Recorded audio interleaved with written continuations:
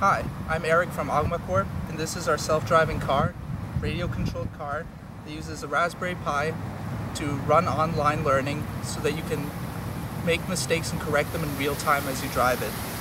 We're going to control it with a Steam controller and just have it spin around the neighborhood. Now that it's booted, we can start up speed controller. By the way, this is a Traxxas Rustler for those wondering. Hook the motors and we're good to go. I'm going to start out by training on this wavy path so I can learn to take some curves.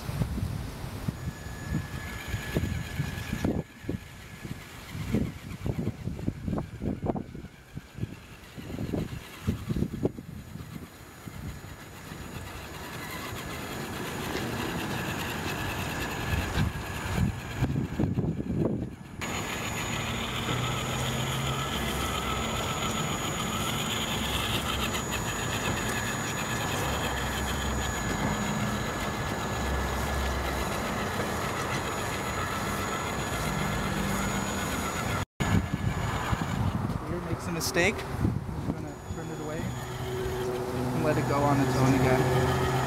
This is the very beginning of training, so we'll make many mistakes, but over time it will improve.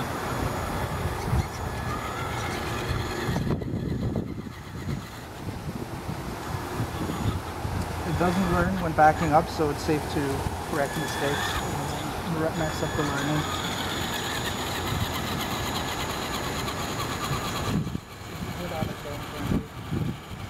Alright, I've trained it a bit. Let's see how it works. That buck glitching, by the way, is the speed controller overheating because it's Florida and it's hot. Alright, let's see how it does on the shadowy path without training.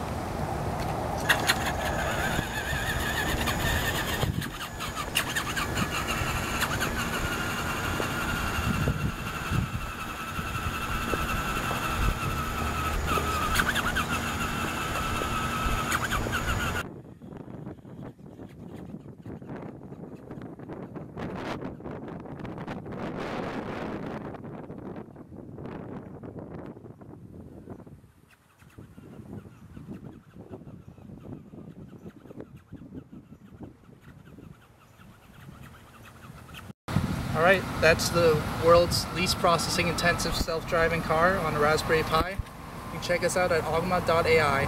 Thank you.